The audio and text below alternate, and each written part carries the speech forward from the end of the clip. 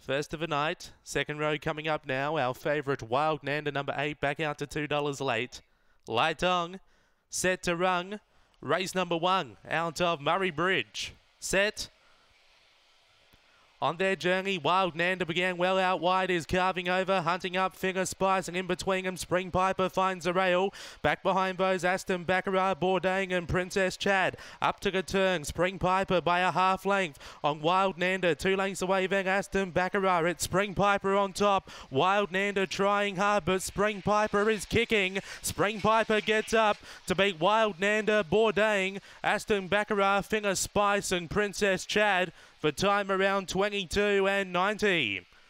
After race number 1, number 7, Spring Piper for Derek Anderson gets up. Too good.